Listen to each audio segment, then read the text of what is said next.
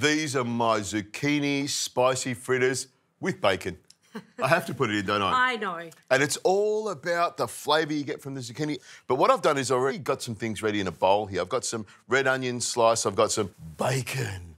The duct tape of the kitchen makes everything makes everything delicious. Holds the kitchen together. I've got some spring onions I've already chopped up, some garlic chives and some chives, some chilli and some zucchini matchsticks you called them, didn't you? Yes, I did. I'm going to show you how to do them. You know, really, really easy. I just take the top off like that and I cut it like that and then I'll hand that over to you. Lovely. We don't waste anything. That'll be used for a soup. I'll grate it, don't worry, and I'll put it in something. I'm sure you will. And then I just cut it all the way down here like this so you get these little pieces like that. Most cheese graters have like a slicing thing on the side there that you can use to get something very, very similar. And once you've got it all the way down here like this, I just put it on its side here like that. And then you can either chop it nice and long or I just chop it like that, nice and easy. Lovely. How easy is that? Now, Matchsticks. Exactly. So you're going for a bit of texture here from the zucchini, where I like to grate it and just increase the veg content. You're thinking about texture. With texture and shape, and that's what I'm looking at. Now, I've got some garlic there. If you can microplane some of that. And coriander, if you can give it a chippity chop, that'd be fantastic. And I'm going to pop this straight into the bowl. Now, I'm going to add some cumin and coriander, a little dusting of that, about a teaspoon of each one in there to give it some spicy flavour. And you can see I've got these baby zucchini here. Love them. They're fantastic. They are. Some people like to pipe a little bit of cheese on the inside. Yes, ricotta. Crumb them or put them in a batter and then crisp them up. They are nice and delicious. You've done that already. I don't know where it's going, Chef. So pop it straight in the bowl. Go tap, tap. Beautiful. Give it a tap like that. And the coriander, if you give that a chop as well. So what I'll do with these little babies is just tear the flour off. The flour you can stuff or you can tear it apart like this and I throw it into the mixture. The zucchini flowers are beautiful, nice and sweet and colourful. The Italians use them in just about everything. Could you put them in a salad raw? Yes, yes. Oh, okay. You know, people like to put flowers in lots of things, lots of salads, lots of chefs do that. Makes it look a bit chefy, you know, when I'm doing it at home. So I just peel them off and throw them in there like that. And the little baby zucchinis, what I like to do with them, line them all up like this, and then they're like little hot dogs, aren't they? They are, very cute. And then I cut them into little rounds. Nice. So you got zucchini 2 ways, in fact 3 ways through my dish. So I know we're not competitive at all, we're not competing at all. And so I would never say because I've used zucchini more times, I win. So I'm not saying that at all, but he's not saying it. If I wanted to say it, I could. You could. Now, we've got some habaneros here, which are really great for spicy, and these are dried habaneros. But what I like to do is just cut it up like this.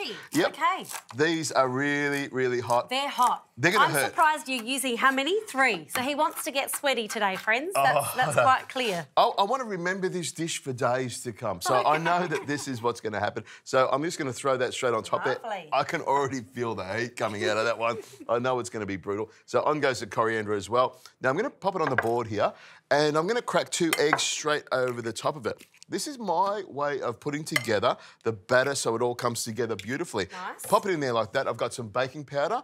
Pop that straight on top there. I'm using self-raising flour as well to fluff it all up. Fluff in this fritter. Exactly. Okay. And what I'm doing is making the flour to bind it all together with the eggs and pour some milk over the top of it like that. Now, Is the bowl big enough, Chef? That's the big question. We have this issue sometimes. We do. We do. I like to use a flat bowl like this because I can get into it easily. What I like to do is just mix it up with my hand here, and you've got that milk handy just in case we need any more milk for some moisture. So I'll just rub it together gently. Now, if you can pour a little bit of milk here, and what we're trying to do is make sure everything is incorporated together perfect. A little bit, a touch, a splash, is that adequate? Just a touch more in there, just to soak up all that flour. And as you add that right amount of milk, which is the perfect amount now, you can feel it starting to clump together, which is what I'm looking for. That beautiful vegetable fritter with the bacon in there and all of those ingredients holding together beautifully. Now, once I've got it mixed up like this, I reckon it's about right. So you can see it's not like a thick batter. There's still lots of vegetables in there hanging out there, so that's what I'm looking for.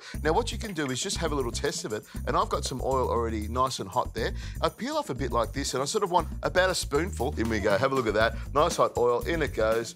Sizzling away beautifully. We just need to do a few more of these, and we'll put the whole thing together.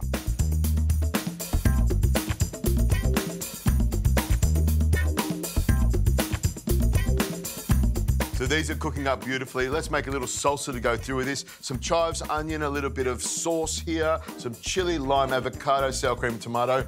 Put them together and they become a beautiful salsa. Yum.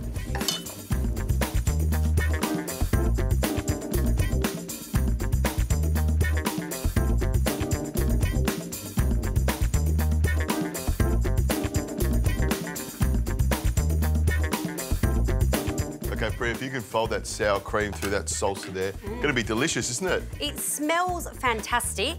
I've got to say, I'm a little bit excited. I can tell. This is a lovely little dish. Great way of using it. I know you probably would prefer maybe oven-baked, and you can do that as well. That's what I was thinking. Cholesterol, I was thinking the deep fry, also the processed meat. But you know what? You could have it like this sometimes, but there are other options. I am the superhero of sometimes food. That's what I'm here for. This is what I do. This is what I'm good at. But, you know, if you want to be healthy, eat lots of veggies. And if you want to be healthy, eat what Preeya cooks. But if you want to live a good life... You can do both, my friends. Short life. Thank you. Short life, but a good life. But a good one. Now, I'm going to grab one of those and I'm going to pop a little bit of salsa on it, like that.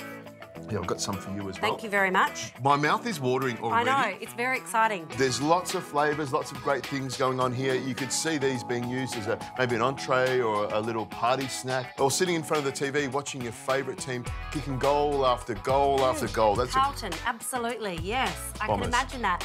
This is beautiful. Can I just say I love the texture, lots of crunch. I like the way you've cut the veggies. Look, I wouldn't eat this all the time. I would probably try and oven bake, remove the processed meat, but I really, really like this. This is delicious.